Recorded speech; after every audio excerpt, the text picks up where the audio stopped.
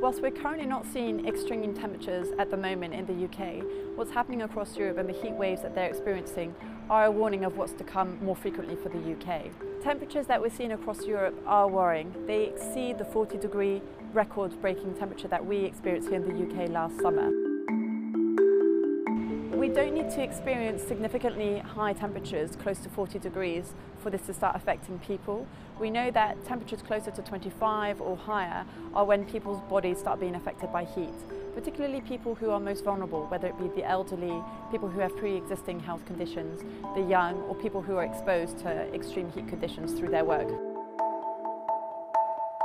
We want to be encouraging people to adopt more sustainable practices that are going to help them stay cool, such as wearing appropriate clothing, hydrating more, staying indoors to keep cool, opening windows only in the early morning and late in the evening. We also want to try and discourage the use of air conditioning units where possible, as this does lead to a surge in energy use, which then leads to an increase of greenhouse gas emissions.